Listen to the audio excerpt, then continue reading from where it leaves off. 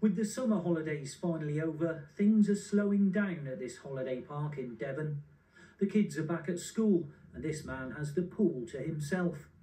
They've had a decent season here, but with the cost of living crisis and rising energy prices looming, they're already thinking ahead.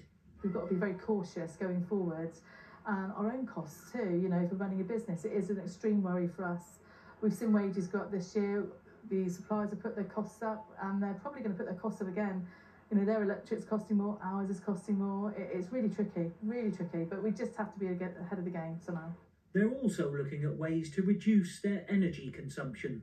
One of the measures being introduced at Cofton here to mitigate rising energy costs is that on hard standings and super pitches like this, electricity will be metered. So instead of effectively being unlimited, customers will pay for the electricity they use. It'll make them more cautious of what they're using and spending on electric, and they also have the choice of not paying for it at all, and they could use their own solar or other means of, you know, lighting the caravan or use gas to boil the kettle. They've got the choice then.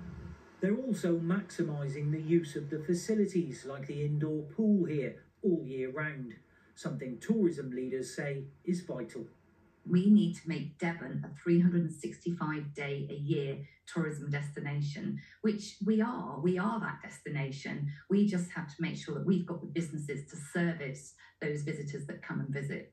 Visitors like these retired couples able to travel outside the peak season. We've got a caravan, so we've just made the most of the summer. Well, I think we've been away about 10 times, but in this country.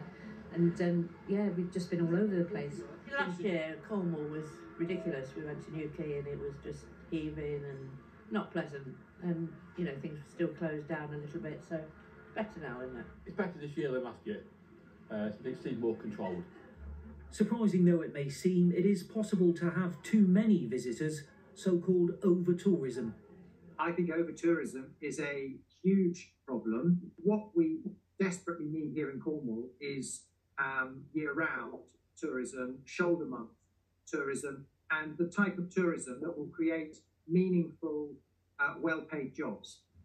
Whether in Cornwall or Devon, it's all about spreading the jam more evenly. Scott Bingham, BBC Spotlight. Malcolm Bell joins us from Visit Cornwall. Numbers are back to pre-pandemic levels. Malcolm, do you think they'll recover? I think being back to pre-pandemic levels isn't bad. I mean, last year there weren't many places that were suffering. It wasn't good for locals and it wasn't so good for the visitors.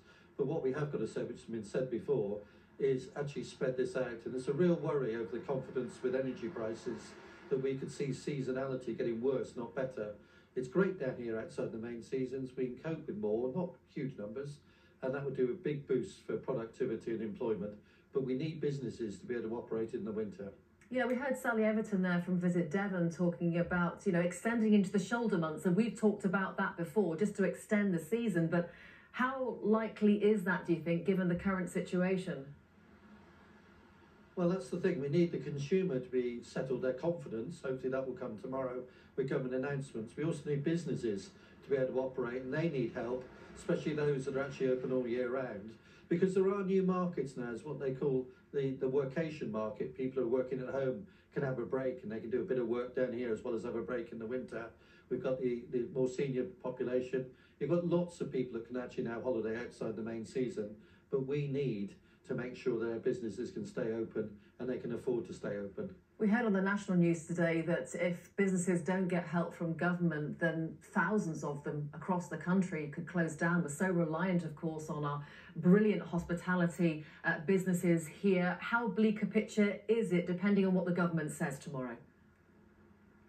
It is. It's about the confidence for businesses that they can plan.